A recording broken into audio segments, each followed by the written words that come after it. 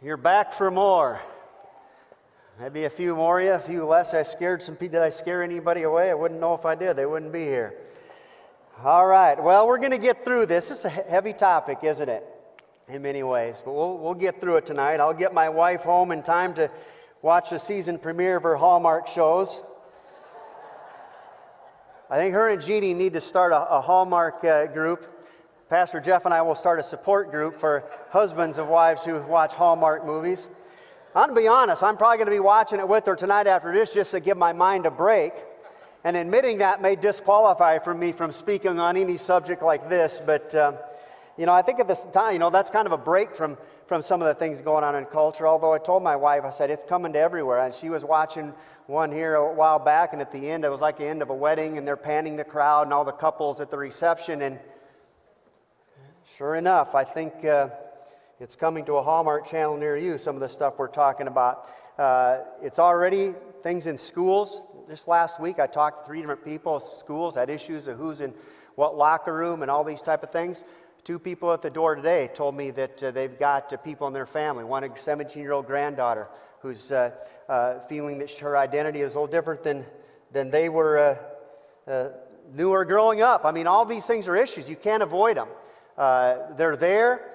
And so last week, we started a conversation, which was really me talking and hopefully you listening to some of it.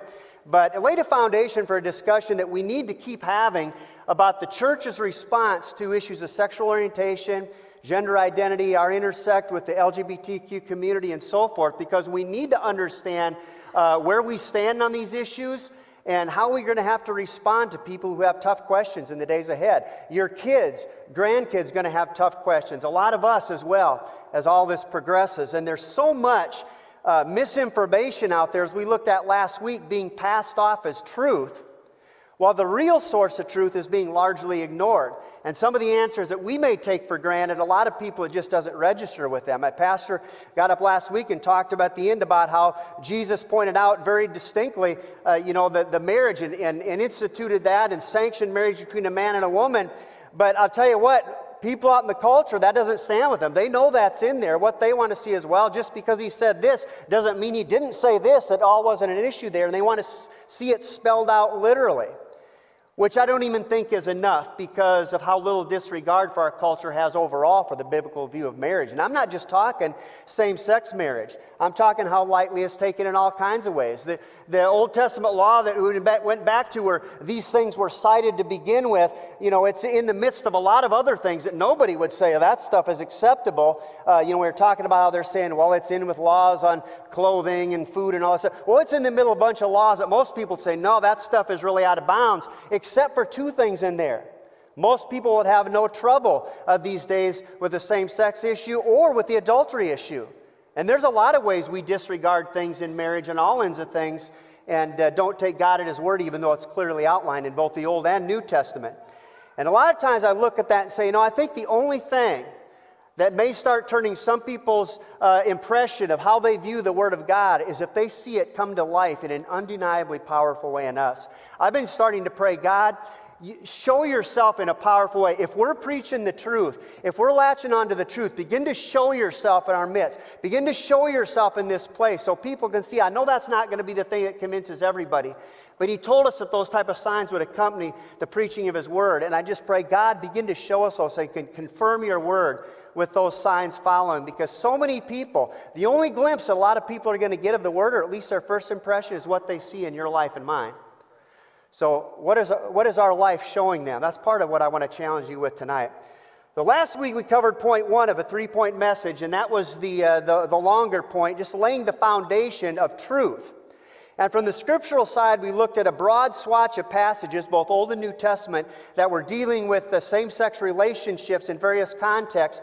And we considered that how in arguing their case that these things don't apply to us today, the critics basically end up doing one of 4 things in their approach to the Bible. First of all, they add something to Scripture, or they read something into it that doesn't appear to be there. The second thing that they'll do is they'll take something out of Scripture a lot of times. The third thing is they kind of discount or diminish certain parts of Scripture that doesn't measure up to other parts that they hold as credible. And the last thing is they simply kind of imply by the depth of meaning they're trying to dig out is it's something that the average person couldn't even understand without a theology degree. And I don't think God intends for His Word to be that difficult to understand. The irony in all that is some of the people who dig deep at all this stuff in the background and what's going on in the culture, and that's all stuff we need to do, but they miss the deepest thing of all, but yet it's the most practical, and we talked about that. It's the principles that underline those portions of Scripture. We went back to some of the more obscure things, some of the real prominent things, and talked about how it's the principle. You've got to get back and look at how all these things fit. And the principle, most of the time when it's talking about behavioral and moral issues, is pretty straightforward. When God says you ought not to do this, there's a reason for that, because that leads to some things down a road where you don't want to go. So we looked at that biblical side of things, and the fact that you just can't say, well, it's Old Testament, it doesn't apply, or that's Paul's opinion, so it doesn't apply, or that doesn't jive with the other parts that I really like. And all of those arguments, what they really reveal at the underlying thing is that most of these critics simply don't regard the whole of Scripture as the inspired, infallible Word of God. They regard it as something else, some gathering of things, but they just put it on a different level than most of us will. On the cultural side, we looked very briefly at the array of orientations and identities represented by the LGBTQ acronym. We recapped a little bit of history of what's gone on, how things have gotten to where they're at now, where they appear to be going. And we see that that progression has taken us from the point where things no longer fall into distinct categories of sexual orientation, but now it's an entire spectrum of identities, thus the rainbow symbol. We talked about how that's been in effect for a long time, and that's ultimately what this has all been getting at. So from both the biblical side and the cultural side, what we saw is that the world's view of both the Bible and themselves, and they wouldn't argue with this because they think this is enlightened, but their view of the Bible and of themselves is that that truth is constantly fluctuating and shifting and evolving to fit people's ideas and preferences and identities. And in contrast to that, we see God's message that is stable and constant and unchanging because God Himself never changes. And people need to decide which side of that truth they're on. But I can tell you that churches who begin to compromise their beliefs because of people's lifestyles rather than to align with God's Word, when they start swapping His truth for their truth, they're going to fall into the category that described in 2 Timothy 3:5 that says it's nothing more than a form of godliness, but lacking any of God's power.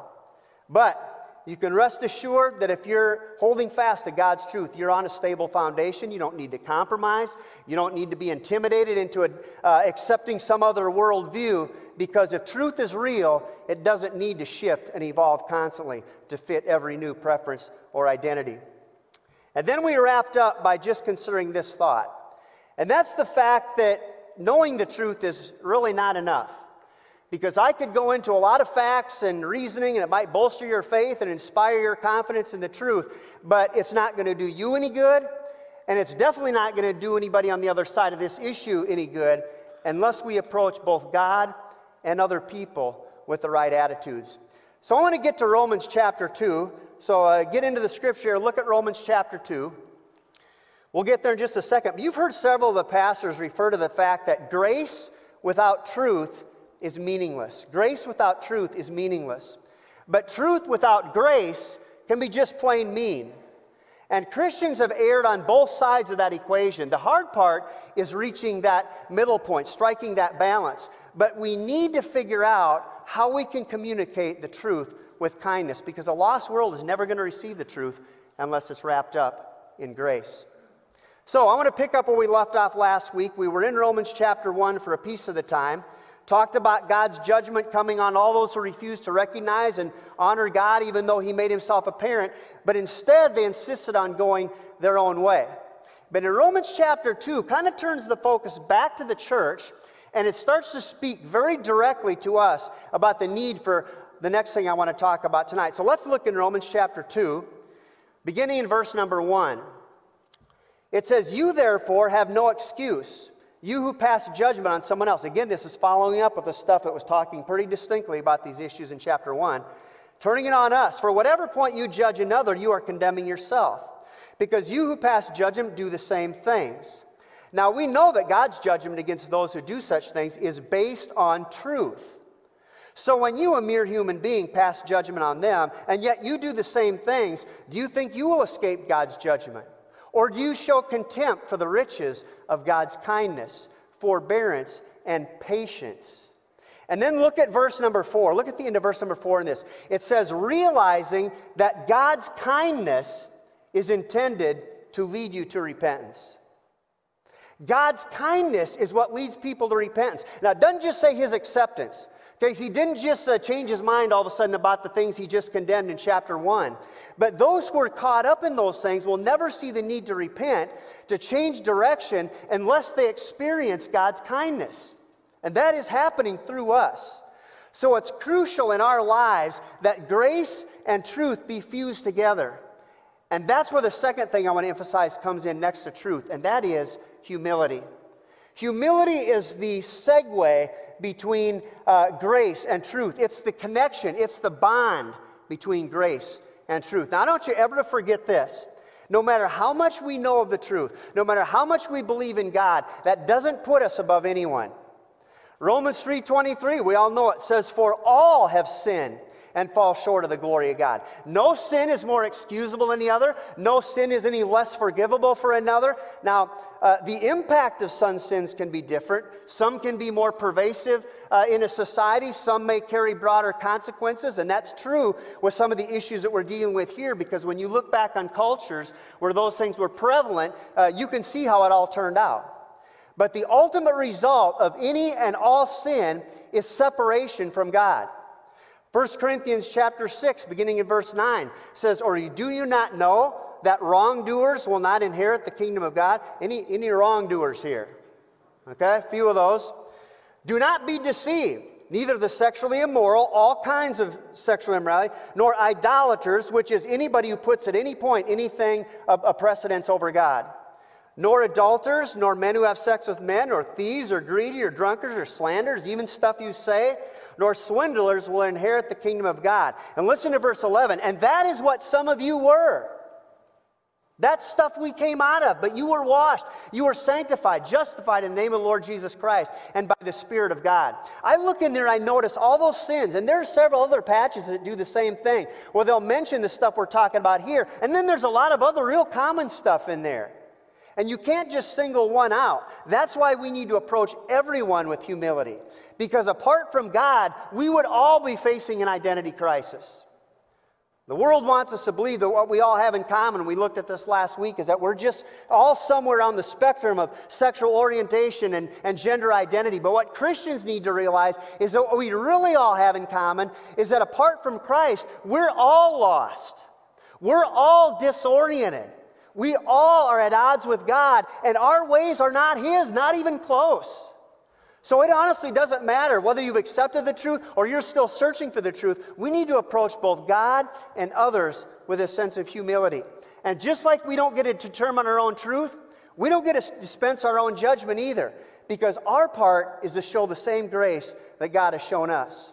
And that doesn't mean compromising the truth. It doesn't mean, because that's disingenuous to do that too. I mean, for churches to do all kinds of things to appear like they're relevant, but never really let people know where they stand in all this. I understand not putting certain things out on the front page and driving people away before they ever have a chance to see what God may want to do with them. But even the LGBTQ community is beginning to tell us they just want to know where churches stand. And I'll get to that in just a second. Now, by the way, before I turn a corner here, look back at 1 Corinthians 6. Is that still up there? Do we have that? We had to scramble getting some media stuff together because it was jumbled from last week. But 1 Corinthians 6, Paul listed those same-sex relations with a lot of other things that all separate us from God.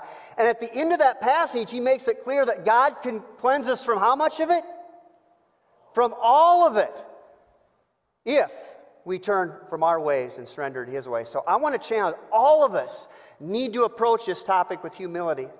But I want to challenge any of you also, maybe questioning your orientation or searching for identity, because you too need to keep a posture of humility toward God. And that means being willing to admit that just maybe God wants something different for yourself than you want for yourself. And it's not getting any easier to admit that. So many churches these days are shortchanging God's grace and basically telling everybody that there's no need to change. You're okay as you are. If you believe in God, then that's really okay. You know, you're okay just as you are, but none of us is okay as we are. That's why we need Christ. One of my former staff, sharp guy, developed a lot of material with him over the years, some on this very subject. He instigated an annual forum that brought people together for constructive dialogue on issues related to the LGBTQ community. And listening to feedback from people coming out of those forums, I heard people from his church saying, you know what, I'm starting to understand, maybe see people in a different light. And that's okay if it means gaining insight on how to reach people. But then I remember at the same time those on the other side coming out of these dialogues and saying, you know, I'm more confident than ever that God may be this way and I don't need to change. And it became very apparent which direction things were going and who was influencing whom. Within a couple of years, that church left the fellowship, joined a different denomination, and now they elect LGBTQ board members, and to my knowledge have no trouble with same-sex marriage. And I have to ask myself, are they really reaching people by encouraging them to believe that they don't need to change? Because the truth is, we all need to change. That's why the one requirement God puts on us to receive a new life is repentance. We can't receive the new one if we're not willing to give up the old one. And I'm not talking about salvation by works or efforts, because repentance basically means we wave the white flag on our own life and we give up and we surrender. And we basically say, God, I want you to have your way. It's your plan, not mine. In fact, Proverbs 14:12 talks about it. It says there are ways that seem right to us, but the end, those ways lead to what? To death. Now that may sound kind of harsh, but I cannot overemphasize how destructive our own ways and desires are. The basic definition of all sin is simply going our own way, and it all leads to death. That's why Jesus gave his life. He didn't just give his life to affirm our desires and feelings about ourselves, but to literally change us from the inside out. And any of our attempts to redefine ourselves are futile, because only God knows who he made us to be, and only he can remake us to fit that purpose, but only as we humble ourselves and let him have his way. You know, people can celebrate pride, they can march for pride, but the Bible talks about pride in a lot different light. And I say this to everybody, because on both ends we need that humility, because James 4:6 says God is opposed to the proud, but he gives grace to the humble. We considered this last week. Grace is not just a mercy term, it's a power term. It's not just about forgiveness, it's about enablement. And God extends grace to us because we can't change on our own. But if we humble ourselves toward God, he will enable us to do what we cannot do, what we might even think we don't even need to do. And I'm not saying it's going to be easy or that life is fair in how it doles out struggles, because I'll be honest, maybe your struggle will be harder than mine. Just like there are people all over the world who are born into hardship that none of us will ever know. But regardless of your status or your struggles, God expects humility. Because when anyone, saint or sinner, refuses to conform to God's purposes and plans, that puts us at odds with God. Because to stay in right relationship with him, we need to be willing to open up the Word and to look into it with an open mind and an open heart. And if I see anything in my life that doesn't line up with what I see in here, I say, God, help me to be what you want me to be, not what I think that I should be. Because the issue should never be what we think about ourselves. We're born with inclinations from the outset that separate us from God. That's why he calls us to repent, to change our mind and our direction. And that's, again, something we can't do on our own. But repentance is not some dark, heavy term of condemnation. Repentance is a term of liberation, because it sets us free to start over. But to do it in a way that may not seem natural or right to me, but to make sure that's in line with God's purposes. So whether you've accepted the truth, whether you're struggling with the truth, or you're still searching for the truth, our posture, every one of us, needs to be one of humility toward God. You know, society instills us from the time we're childhood. I remember listening to those songs when my daughter's little. They're still out there. Tells us that we need to accept and love ourselves just as we are. And that sounds really nice and affirming and all, but when it comes to God's purposes, it's never about our acceptance. It's about God's acceptance. And while he takes us as we are, he doesn't leave us that way. But unless we submit ourselves to his plan, we're never going to discover who he made us to be. So we all need humility toward God. Now, I want you to hear this. I don't want you to hear it wrong. But I believe there's going to be people one day who may have struggled with this issue their entire lives to the very end. But they had the humility to come before God and to acknowledge that regardless of their feelings, regardless of their inclinations, they're willing to submit to what seems awful clear in His Word and say, Lord, help me to trust your truth and not my own. Give me the strength to resist that temptation and help me to be what you want me to be. And I believe there's going to be a lot of people in that state who find themselves a place of eternity with God. And by the same token, I believe there's going to be many one day who profess loyalty to God and His truth, but without demonstrating Christ's character, without the humility and compassion that reflects Jesus' love for the lost. And because they refuse to extend that kind of kindness like God's that can lead people to repentance, I believe there's going to be a lot of people like that who find themselves separated from God for eternity. And that's a pretty sobering thought to where each of us may be tonight. But that brings me to the final point that I want to make. We've contrasted God's unshakable truth with the world's wavering truth. We consider the need for humility both from those who follow Christ and those who may struggle to follow Him. But this next point is completely on us. Now, I want you to turn to your neighbor right there, and I want you to say, this is on you. All right, this is on you. I turn to the ones in front of you and behind you. You've been wanting to do this all the time. Point their finger, hit in their face, say, this is on you. All right, this is on you. All right, that's intermission there. I'll have you on your feet before 7. All right. Here's the deal, guys. We cannot expect those who don't follow Christ to have what I'm talking about here, but we should always be able to expect this from those who claim to follow Him. You know, contemporary culture is going to give little, if any, benefit of the doubt to any of us who take issue with the lifestyles and identities and things we're considering here. In fact, I can tell you, you can do everything right. You can show the character and compassion of Christ, but unless you affirm the world's view, you're still going to be labeled as unenlightened, intolerant, homophobic, bigoted, whatever label they want to pin on you. The question is, how are we going to respond to those things? Because the fact of the matter is, truth with humility will always yield compassion. Truth with humility will always lead us to compassion. Now, I'm going to tell you, that's not going to be easy. Because it's not human nature to be gracious when you feel that people are in your face.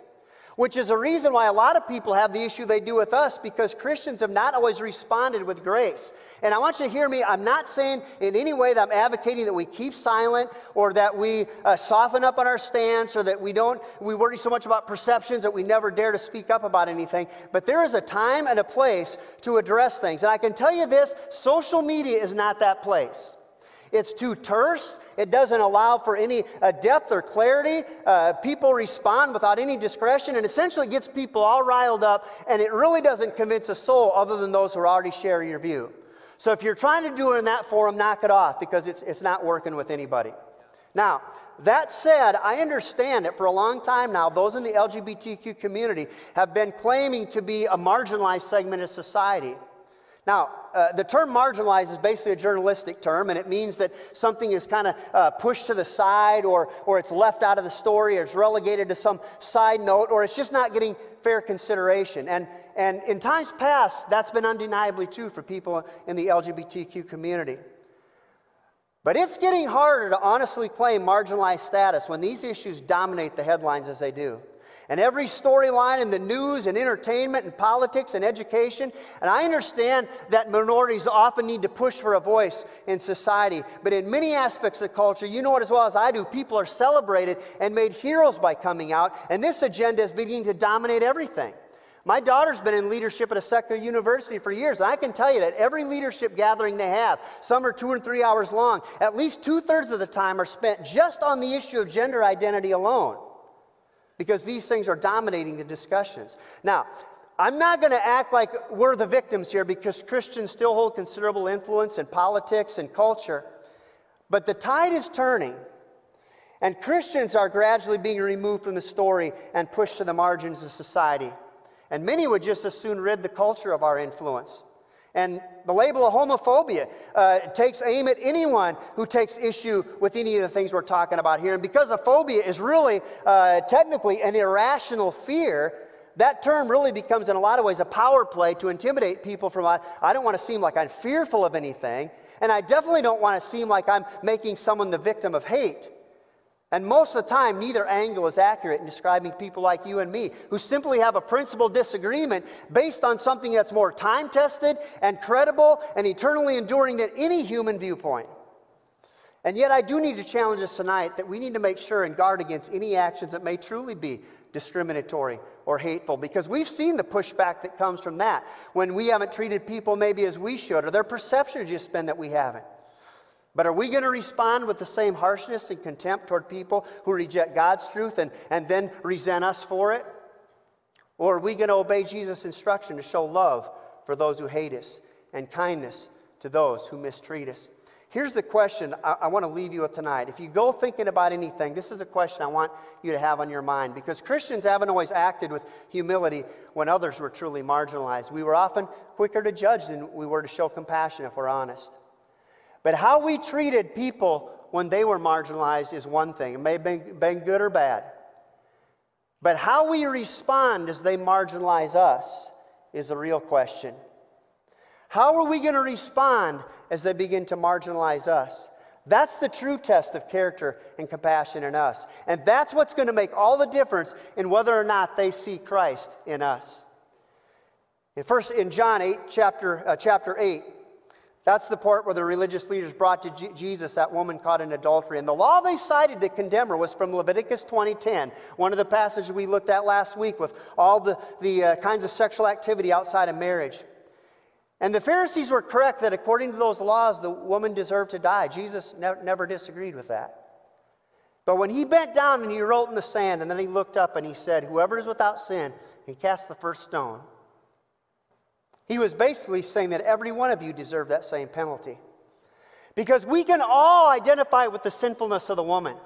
We can all identify with the judgment of the Pharisees, quick to condemn when we ourselves are not perfect. But the one we really need to identify with is Jesus. Because Jesus reached out and he shielded that guilty person, not from their own guilt, but from the attacks of others. And he turned to her. And he began to restore. And he said, I'm not going to condemn you either. He didn't excuse the sin. He said it needed to stop. But Jesus was more concerned with restoration than condemnation. And because he reached out with grace, he gave her the opportunity to change. Are we going to give people that same kind of opportunity? People struggling with this, Galatians 6:1 says that if anyone is caught in a sin, you who live by the Spirit should restore that person gently. But watch yourselves, or you may also be tempted. I can tell you one thing, people who are struggling with these issues don't need our judgment. That's going to come one day against everyone who refuse to turn from their own way. But that's God's place, not ours. Our place right now is that we need to hold out the truth to people, but not to use it as a club to beat them back down into some spiritual pit. Our place is to hold out that truth like a lifeline, like a rope, reaching down in that they can grab hold of to pull themselves out of it. And when they come up, they may be covered with some mud and bruises, but we continue to show compassion. We continue to reach out. The Bible says, do good to those who oppose you. It doesn't matter whether they receive it or not, because God's kindness is what can lead people to that point of radical transformation. The gospel is going to be offensive to some. Some wouldn't even like that analogy. They resent the fact they even need to be saved. But Jesus told us that his gospel would be offensive. And we could do all the right things, and we can reach out with compassion and grace and mercy, and people are still going to put us off. But Jesus said that isn't the determination of whether you keep extending my kindness, because that's the only thing that's going to show them their need for repentance. Now again, I want to be clear. Compassion doesn't mean changing our views or withholding the truth. We show compassion by our actions.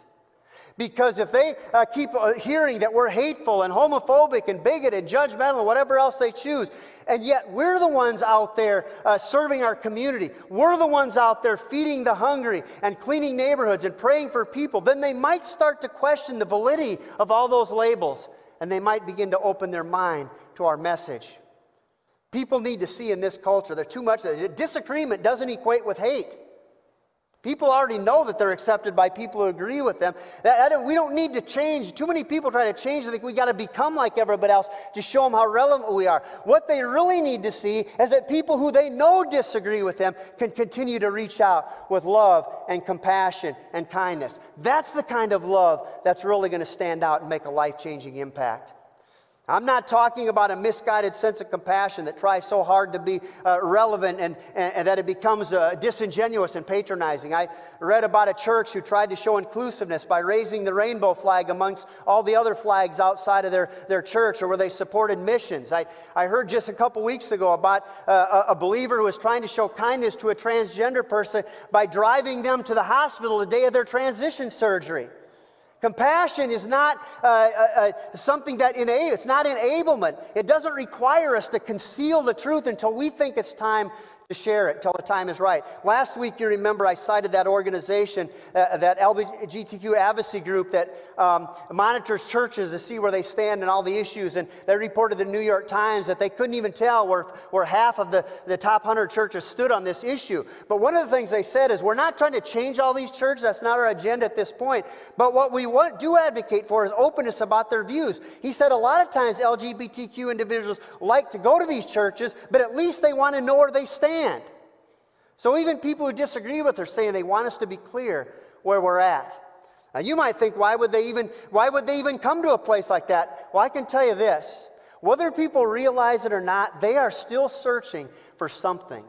They are still searching for a peace and a purpose, maybe for an identity that they think they found in some other way. But what they'll discover somewhere down the road is that they still aren't satisfied. And what they thought would bring clarity and purpose to their lives has done no such thing. And they're still going to find themselves walking down a lonely path in search of answers.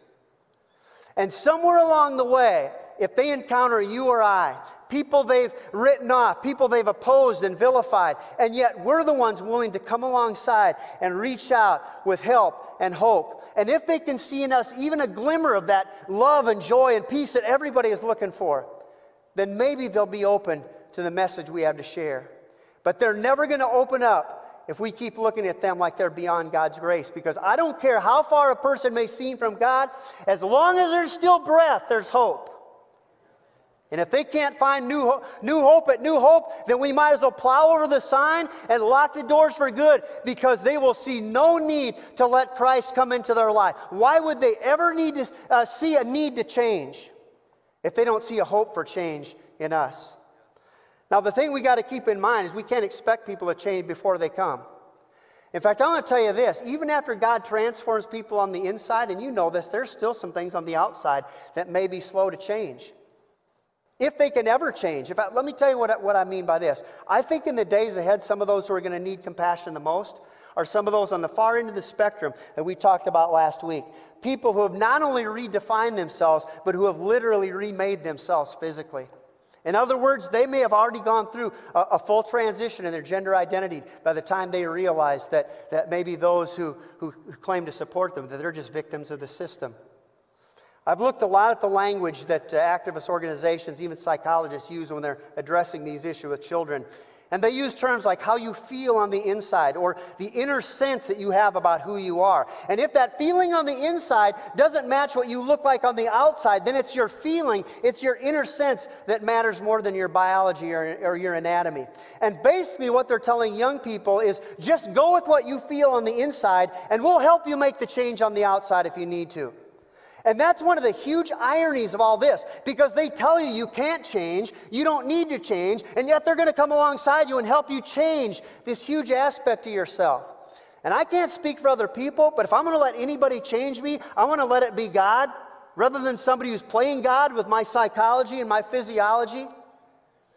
It may seem compassionate and affirming to let people decide their own identity. And you know what? That's appealing to some. To say that some people aren't doing some of this just because they want to take control of their own destiny. We read some quotes last week from people who basically said that. But to let a 7 or 8-year-old child determine who they are for life based on what they feel like at that age, Professionals who are still honest about it admit, even those who advocate for change down the road are saying that children should not be saddled with those type of life-altering decisions. Most of the time, your kids, as you know, have a hard time figuring out what they're supposed to wear in the winter, what they should eat for breakfast. And yet we're letting them make their life-altering decisions about their identity and gender based on how they feel at that point in time. I mean, science shows us that their brains aren't even fully developed by that time. And yet there's legislation making its way through our state house right now that could eventually lead to ministers and even parents being reported by mandatory reporters as abusive if they try to dissuade or question a child who's in the process of making that sort of decision. But on the other hand, they can take and prescribe dangerous drugs to block the onset of puberty while they're preparing for surgeries that mutilate or remove perfectly healthy body parts. And I look at that and say, what reasonable person can imagine that maybe somehow from this process is going to cause even more emotional turmoil down the road? But for so long, they've been so successful in the can't change lie that they're now just applying it to every letter that gets added to the LGBTQ alphabet. And they've created these pseudo-scientific gender identity tests. I saw one from my daughter's college the other day, and they're giving it to college students right now, but they've got stuff, even their graphics are designed for children. It's called like the gender unicorn. And on there, they're taking this test based on a lot of these basically feeling-based questions, very vague things. What percentage you think you are on the orientation scale? What percentage on the gender identity scale? What percentage on the attraction scale? Then they put all this together to come to terms with any one of dozens identities, and that can't change, by the way. And I look at that, no disrespect, but I say, give me a break. If I took that thing in another month, it would change based on how I feel. If people can't change, why is all of a sudden detransitioning becoming a thing? We looked last week about several quotes from younger people who already admit that they might feel different in 10 years about their gender than they do already. People are rethinking things. Is it any surprise, especially to us who are older, that maybe people aren't going to think the same as they did when they were younger? And this is what we're putting on people. And we're causing them to make decisions for their life based on these things. The bottom line is we live in a confused world. And I don't have all the answers for how we're going to navigate this, but what I do know is that when people come to the end of themselves and their own reality, and they start to wonder, just maybe God does have something better for me, they're going to be ostracized in many cases by the same community that once supported their choice, because all of a sudden the faith decision doesn't fit the agenda. And that's going to leave a lot of hurting people in a literal no man's land or no person's land. And they're going to need a friend and an advocate to come alongside them, willing to extend compassion and kindness, so that by the time they realize that their own path hasn't really led to any peace, they can still see that there's a hope for change through us. But before they reach that point, they might come to you or me with questions. They might even make their way into this place. And when they do, what are they going to find? Are they fine when they're looking for things that no form of self-expression or sexual transition has provided the answer? Are they going to find grace and compassion here? Or are we going to look at them like they've committed the unpardonable sin? Because that's the way a lot of them feel. Truth without compassion brings condemnation. Jesus said in John 3:17, we know John 3:16.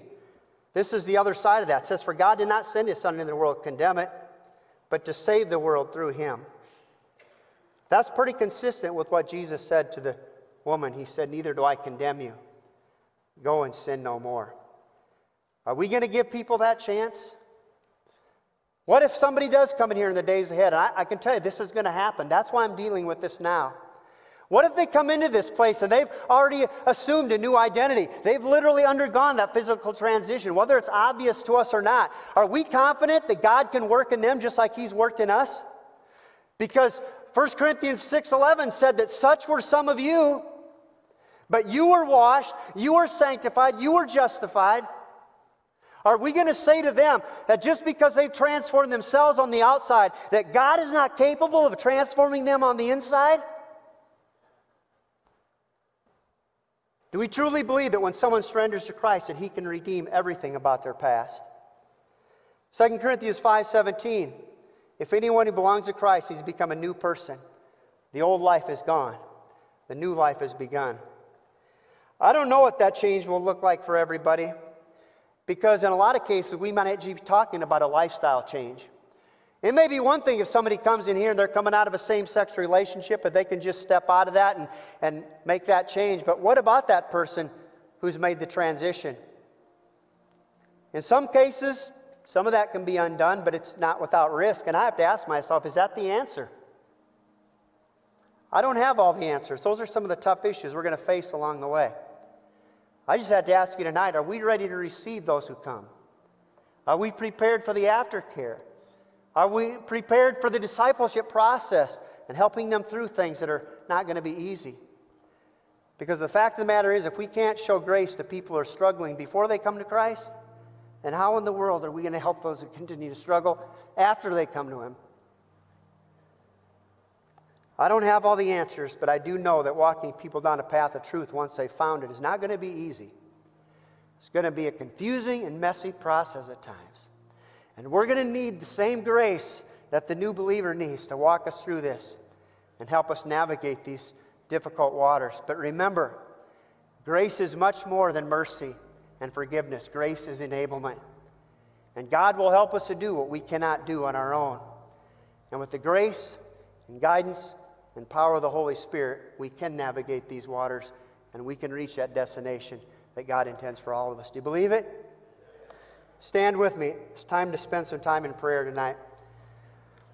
I'm going to call all of us to pray in one of three ways. And I don't need to know how you're praying unless you want us to pray with you individually, and we'll do that. But first of all, if you know that your attitude needs adjustment on this issue, you've held to the truth, but perhaps you struggled to sense that compassion that we need, that kindness that can lead others to repentance. I know I've struggled with that at times. I struggled with it this week when somebody sent me some stuff on this, and there's issues I just can get angry about. And you find yourself maybe in that place that, God, I just need help to sense your kindness. If that's you or not, I ask you and encourage you and challenge you to humble yourself before God and to ask Him to give you His heart for those who are caught in this struggle. Secondly, if you're here tonight and you're personally struggling with issues of sexual identity or orientation and gender identity, and you want God's best for your life, I'm also going to challenge you tonight to humble yourself before Him. And in a few moments to make your way to this altar and to humble yourself and say, God, I want you to change my heart and change my mind, not just toward you, but even about myself. Now that flies in the face of people who say these things can't change. But I'm telling you what, I can't change anybody. I'm not even going to try. But believe me, I wouldn't put it past God to be able to do anything when it comes to Him having His way in our lives. And so just ask Him what that is. What is it, God, that you want from me? Because I want your way and not my own. And finally, if you're here tonight and you love the truth and you're ready to love people as God does, I want to challenge you to spend a few moments as well, because tonight I want you to call on God for all of us, that we become more effective at sharing grace and truth, and that we would all have His grace in navigating some of these treacherous waters that we're going to need to in the days ahead, because He's going to help us disciple people literally from all walks of life. And you can find your place of prayer anywhere tonight. I know that's why you can find it where you're at. But I'm going to challenge as many of you as possible to make your way down here tonight. For no other reason, I want you to make it easier for those who may be stepping out and surrendering their will to God and say, God, I need a new start. And it's simple as acknowledging, God, I've gone my own way. That's what sin is. I know that's not your way. I know you died to take that sin away from me. I believe you're the Son of God who died in my place and rose again with the power and authority to give me new life. It's as simple as that. And if you're making that prayer tonight, well, the others may come down and just find a place to kneel and to pray. I'm going to ask you, if you want prayer for that, any other thing, you just come and stand. There will be a pastor here to meet you or a prayer team member to meet you here, and we'll pray with you individually and believe that God is going to do something special in your life, and He's going to give you a sense of direction and identity that only He can give you. So would you begin to just come tonight, find that place tonight. This is a serious issue, guys. We are going to encounter these things in days ahead, and if nothing else, we need to pray God's grace on that. When that time comes, we know how to respond with grace and compassion and humility, reaching out to people who literally will be in need of transformation from God. Would you come find that place tonight? If you want prayer yourself or you're surrendering your life to His, just come and stand, and we'll come and we'll pray with you as well. But just find a place for a few moments tonight and let God seal this message in your hearts, because in the days ahead, we're all going to need His heart on these issues.